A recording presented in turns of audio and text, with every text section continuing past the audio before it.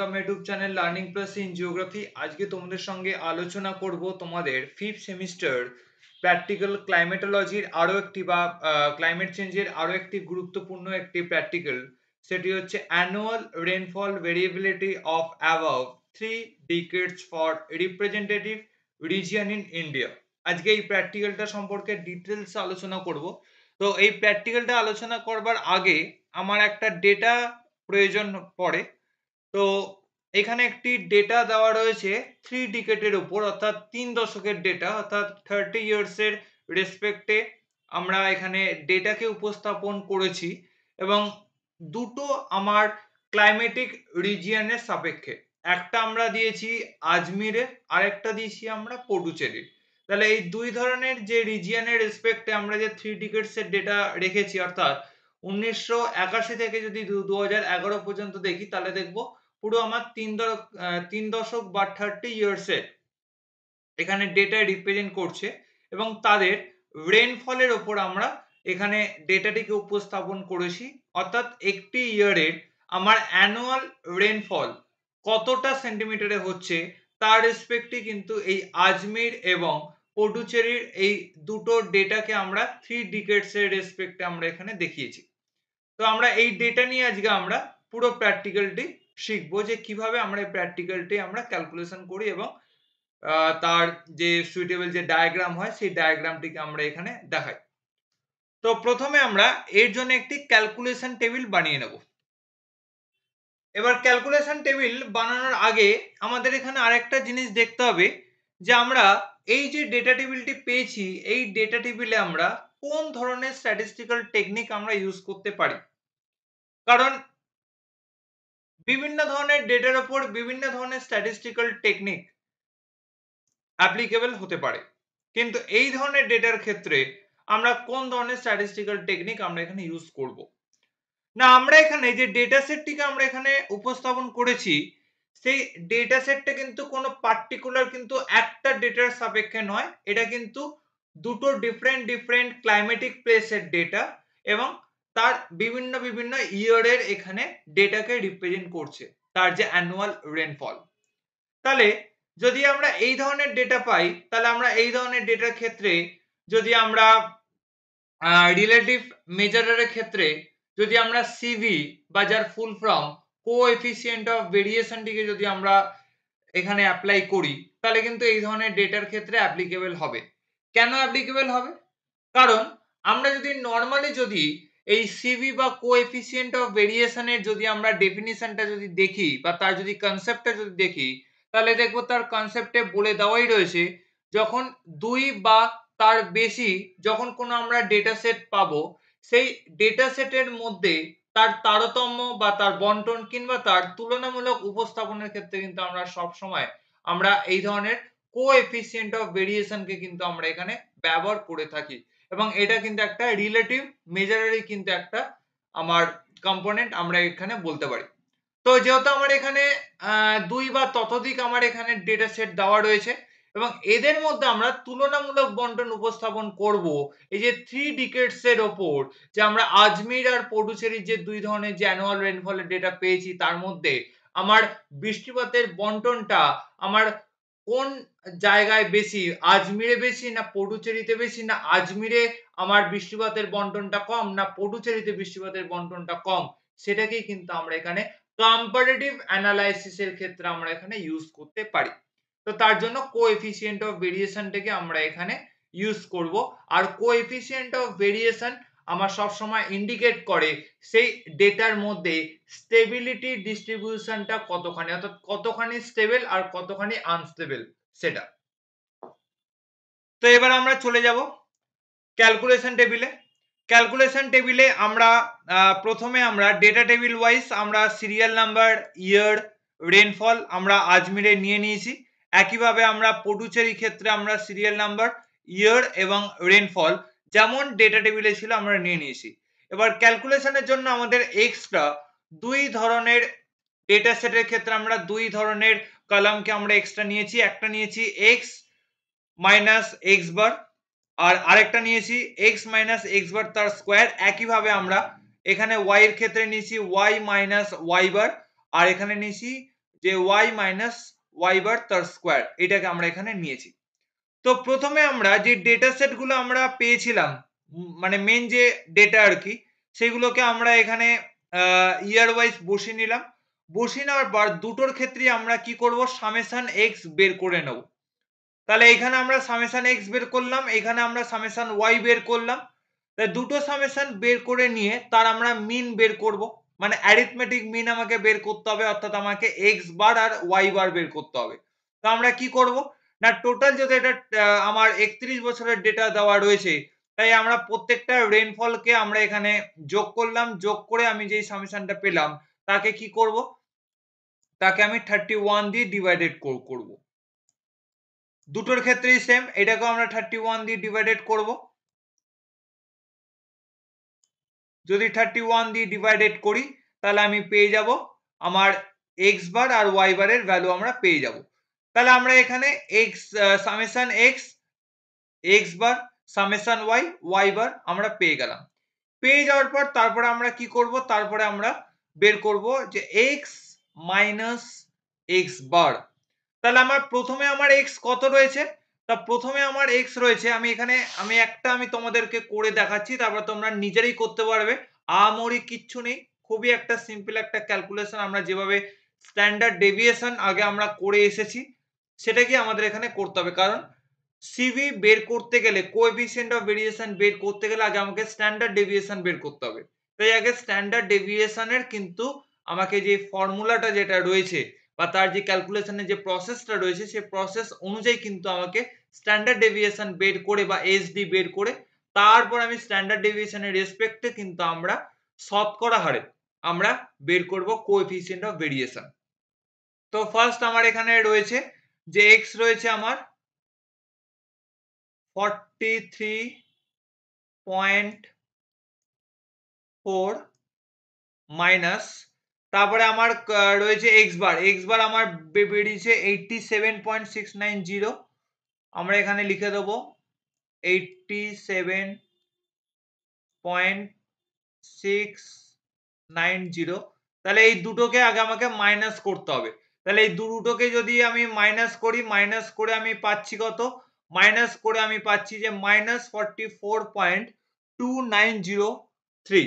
তাহলে এটা হচ্ছে আমার ফার্স্ট আমার 1981 সালের রেনফলের রেসপেক্টে আমার এক্স মাইনাস এক্স বার।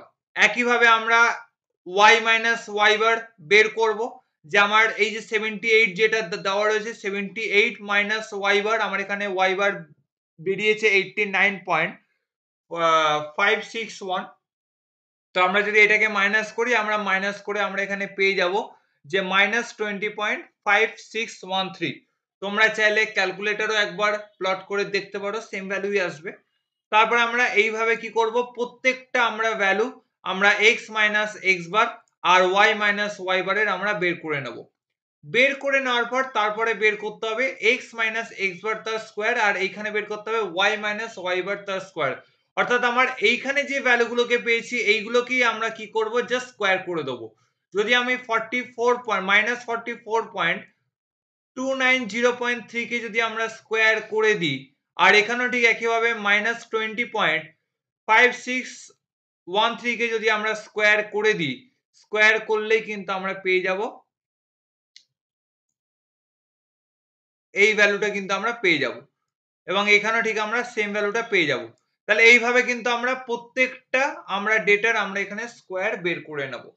বের করে নেওয়ার পর তারপর আমাকে কি বের করতে হবে, আমার ক্যালকুলেশন টেবিলের ক্যালকুলেশন এখানে কমপ্লিট হয়ে গেল, কিন্তু আমার এখনো কিন্তু ফাইনাল আনসার বেরোয়নি, কারণ আমাকে বের করতে হবে সিভি। তাহলে এই সিভি বের করতে গেলে আগে আমাকে বের করতে হবে স্ট্যান্ডার্ড ডেভিয়েশন, তারপরে বের করতে হবে সিভি। তাহলে প্রথমে আমরা মিনটাকে আমরা এখানে বের করে নেব। না, মিনটা আমরা আগেই আমরা ডেটা টেবিলে পেয়েছি, এই যে মিনটা আমরা এখানেই ডেটা টেবিলে পেয়েছি, এক্স এর মিন আর ওয়াই এর মিন। তো আমরা এখানে মিনটাকে আমরা এখানে একটা আলাদা টেবিল আকারে সাজিয়ে নিলাম, কারণ আমরা ফাইনাল ক্যালকুলেশনটা এখানে বের করছি। তাই আমরা এখানে ফার্স্টে আমরা এখানে মিনটা আমরা করে নিয়েছি, স্টেশন আজমির যেটাকে আমরা বলছি এক্স, আর পডুচেরি ক্ষেত্রে বলছি ওয়াই। তাহলে দুটোর ক্ষেত্রে আমরা এখানে মিন বের করে নিয়েছি। মিন বের করে নেওয়ার পর তারপরে বের করব স্ট্যান্ডার্ড ডেভিয়েশন বা তার শর্ট ফর্ম হচ্ছে এসডি। এসডি বের করবার ফর্মুলা হচ্ছে root over summation x minus x bar তার স্কোয়ার ডিভাইডেড বাই এন। তাহলে আমার summation x minus x bar এটা আমার কোথায় এসছে, না এইটা আমার এসছে আমি যদি ডেটা টেবিলে যদি দেখি তাহলে এই যে আমরা যে x মাইনাস এক্স বার তার স্কোয়ার এই যে ভ্যালুগুলো আমরা বের করেছিলাম 31 ইয়ার্স এর রেসপেক্টে x আর y সেম, আমরা যদি এই যে ভ্যালুগুলোকে আমরা যদি এখানে সামেশন বের করে নিই এইটা আর এইটার ক্ষেত্রে, তাহলে কিন্তু আমার summation x minus x bar তার স্কোয়ার আর summation y minus y bar তার স্কোয়ারের ভ্যালু পেয়ে যাব। তাহলে আমি যদি এইগুলোর যদি আমরা প্রত্যেকটা যদি আমরা সামেশন বের করে নিই তাহলে আমি পেয়ে যাব এইটা হচ্ছে summation x minus x bar তার স্কোয়ার, আর এইটা আমরা পেয়ে যাচ্ছি যদি আমরা এই y মাইনাস ওয়াই বার তার স্কোয়ারটাকে যদি আমরা প্রত্যেকটা ভ্যালুগুলোকে যদি সামেশন করে নিই তাহলে আমরা পেয়ে যাব summation y minus y bar তার স্কোয়ার। তাহলে এইটা আমরা পেয়ে গেলাম। আমরা জাস্ট এইটাকেই আমরা কি করব রুট ওভারে আমরা বসিয়ে দিলাম, বসিয়ে দিয়ে ডিভাইডেড বাই n। আমার n আমার কটায় আমার সিরিয়াল নাম্বার রয়েছে বা আমার n রয়েছে 31, তাই আমরা এখানে n টিকে আমরা এখানে বসিয়ে নিয়েছি এবং এইটাকে যদি আমরা ক্যালকুলেটরে যদি আমরা ক্যালকুলেশন করি তাহলে আমি তার আনসার পেয়ে যাব 76.80। একইভাবে আমরা y এর ক্ষেত্রেও আমরা summation y minus Y square আমরা বসিয়ে নেব, বসিয়ে নেওয়ার পর n দিয়ে যদি আমরা ডিভাইডেড করি তাহলে আমি পেয়ে যাব 121.30। তাহলে আমরা দুটোর ক্ষেত্রেই আমরা স্টেশন x আর স্টেশন y দুটোর ক্ষেত্রে কিন্তু আমরা এসডি বা স্ট্যান্ডার্ড ডেভিয়েশন পেয়ে গেলাম। কিন্তু আমাকে বের করতে হবে কি, না আমাকে বের করতে হবে কোএফিসিয়েন্ট অফ ভেরিয়েশন।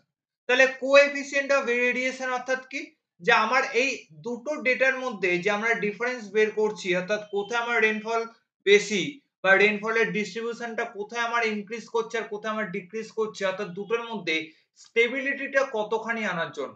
তো যখনই এর স্টেবিলিটিটাকে আমরা এখানে প্রকাশ করব তখন আমাকে কি করতে হবে, আমাকে এটাকে শতকরা অর্থাৎ আনুপাতিক শতকরা হারে প্রকাশ করতে হবে পার্সেন্টেজে।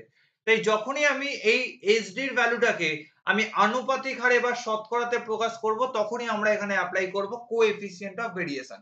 তাহলে কোএফিসিয়েন্ট অফ ভেরিয়েশন এর ফর্মুলা কি, না SD divided by 100 divided by mean. তাহলে আমার এখানে এসডি কত এসেছে, এসডি এসেছে আমার 76.80। আমরা এখানে 76.80 বসিয়ে দিলাম, বসিয়ে দেওয়ার পর আমরা 100 দিয়ে আমরা গুণ করব, গুণ করে মিন। আমার এখানে মিন কত এসছে, আমার এখানে মিন এসছে 87.69। তাই আমরা 87.69 কে আমরা এখানে ডিভাইডেড করব, ডিভাইডেড করলেই আমি 87.58% আমি এর আনসার পেয়ে যাচ্ছি। একইভাবে আমরা y এর ক্ষেত্রে আমরা বের করব, y এর ক্ষেত্রে যদি বার করি তাহলে আমার এখানে এসডি এসছে আমার 121.30।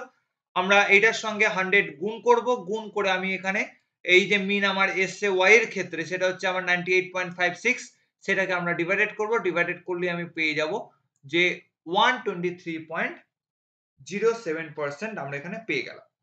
তো আমরা এখানে দুটোর ক্ষেত্রে কিন্তু আমরা কোএফিসিয়েন্ট অফ ভেরিয়েশন বের করলাম। আজমিরের ক্ষেত্রে যেটা আমার স্টেশন x ছিল আর পটুচেরি ছিল স্টেশন y, দুটোর ক্ষেত্রেই কিন্তু আমরা স্ট্যান্ডার্ড ডেভিয়েশন বের করে আমরা কোএফিসিয়েন্ট অফ ভেরিয়েশন বের করে ফেললাম। এরপরে আমরা ইন্টারপ্রিটেশনে কি লিখব, ইন্টারপ্রিটেশনটা কিন্তু এখানে সবথেকে ভাইটাল একটা জিনিস। তাহলে ইন্টারপ্রিটেশনে এখানে দেখতে হবে এই যে আমরা দুটো স্টেশনের যে রেনফলের যে ডিফারেন্সিয়েট বা তার ডিফারেন্সের ডিস্ট্রিবিউশনটাকে নিয়ে যখন আমরা এই ক্যালকুলেশনটা করলাম তাহলে আমার এখানে সিভির ভ্যালু কত আসছে। এখানে দেখতে হবে দুটো স্টেশনের মধ্যে কোএফিসিয়েন্ট অফ ভেরিয়েশনের ভ্যালু যেই স্টেশনের যত কম তার স্টেবিলিটি বা তার বন্টন বা যে বৃষ্টিপাতের যে বন্টন বা রেনফল ডিস্ট্রিবিউশন সেটা কিন্তু অনেকটাই বেশি। তাহলে আমরা এখানে দেখতে পাচ্ছি যে আমার এই কোএফিসিয়েন্ট অফ ভেরিয়েশনের আমার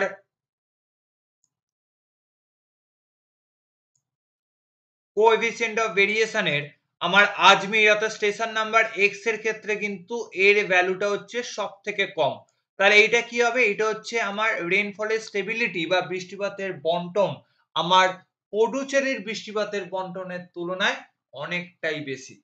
আর এইটা যেটা রয়েছে যে আমার 123.78% এইটার ক্ষেত্রে আমরা কি বলতে পারি না, এর যে বৃষ্টিপাতের বন্টন, এর বৃষ্টিপাতের বন্টন কিন্তু আমার আজমিরের বৃষ্টিপাতের বন্টনের তুলনায় অনেকখানি কম, এবং এটি হচ্ছে আমার নির্ভরযোগ্য, স্থায়িত্ব আর ধারাবাহিকতা অনেকটাই কম মাত্রায় এটা বিরাজমান, সেটা হচ্ছে আমার পডুচেরির ক্ষেত্রে। আর আজমিরের ক্ষেত্রে কি হচ্ছে না, আজমিরের ক্ষেত্রে হচ্ছে না, এটা হচ্ছে আমার অধিক এর যে গুণগত মাত্রা বা বৃষ্টিপাতের যদি আমরা গুণগত মাত্রাকে যদি দেখি, তাহলে দেখব এটা প্রায় অধিক পরিমাণে।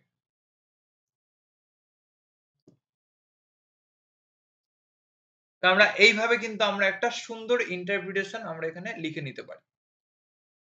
এরপরে আমরা একটা সুইটেবল ডায়াগ্রাম আমরা এখানে দেখিয়েছি, যে ডায়াগ্রামটা আমার মেন যে আমরা ডেটা টেবিল ছিল, সেই মেন ডেটা টেবিলের উপর বেস করে আমরা ডায়াগ্রামটা বানিয়েছি। এইখানে আমাকে কোনো ওই স্ট্যান্ডার্ড ডেভিয়েশন বা কোএফিসিয়েন্ট অফ ভেরিয়েশন এর কোনো কিছুকে এখানে অ্যাপ্লাই করতে হয়নি। আমরা ডেটা টেবিলে যেমন আমরা এক্স স্টেশন আজমির আর ওয়াই স্টেশন পডুচেরির ক্ষেত্রে আমরা যেই ডেটা সেট গুলো পেয়েছিলাম, এই ডেটা সেটের উপর বেস করে আমরা একটা বার গ্রাফ এখানে দেখিয়েছি, এবং যেখানে এই 50 সেন্টিমিটার আমরা ভার্টিক্যাল স্কেল নিয়েছি, আর 1 সেন্টিমিটার ইকুয়াল টু 1 ইয়ার আমরা হরিজন্টাল স্কেল নিয়ে আমরা এই বার গ্রাফটাকে এখানে দেখিয়েছি, এবং এর একটা সুন্দর হেডিং দিয়ে দিয়েছি, আর এখানে আমরা এর লিজেন্ড আর স্কেলকে আমরা এখানে লিখে দিয়েছি।